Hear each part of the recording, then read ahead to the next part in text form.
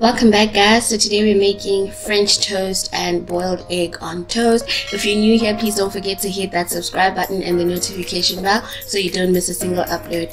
So the first recipe I'm going to show you is the savory French toast, which I've served with some cheddar cheese. So let's get started. I'm starting off with 3 eggs that I'm going to whisk, and then to that I'm just going to add some sweet basil. And then I've just seasoned that with a bit of salt, and then I've added a 1/4 cup of milk, given that a whisk, and then I have heated some butter in a pan.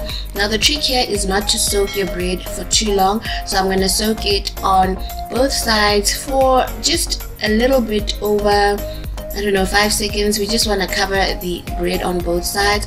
Then you're going to put it on your skillet, and then you're going to allow that to cook on high heat for about 2 minutes on each side, and then you're going to turn it over.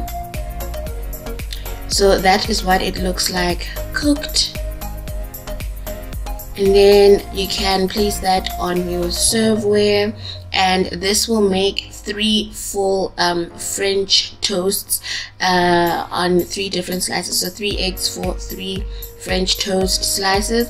And I'm going to serve mine with some cheddar cheese, and I'm garnishing it with some parsley. Next, I'm making this delicious boiled egg sandwich. So I've got an egg boiler. I'm just going to follow the instructions for the egg boiler. If you don't have, you can just boil your eggs in a pot with some hot water.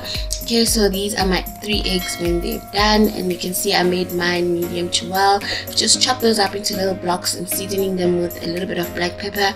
Then I'm adding 3 dollops of tangy mayonnaise, and I've chopped up some parsley, and I'm going to give that a quick mix. So I'm not adding salt, and that's because I'm adding some feta cheese. But if you don't want feta cheese, then you can definitely season yours with some salt. And then we're going to give that a quick mix.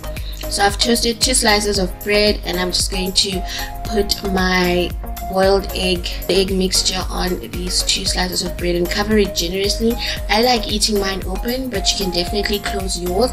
And I've just topped it off with some poppy seed that really gives it a nice crunch. Thank you guys so much for watching up to this far. Like I said, if you're new here, hit that subscribe button, comment, like, subscribe, and I'll see you next time. Bye.